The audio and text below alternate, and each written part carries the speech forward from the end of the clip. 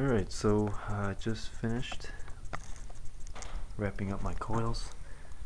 I just had a few more questions. I'm going with the 6 coil, 80 wraps of 18 gauge enamel coated wire.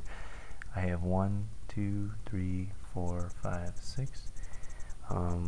I just wanted to know what was the most efficient way of wiring these. I know it's going to be a 3-phase, but my question is, do I wire 1 to 4, 2 to 5, and 6 to 3?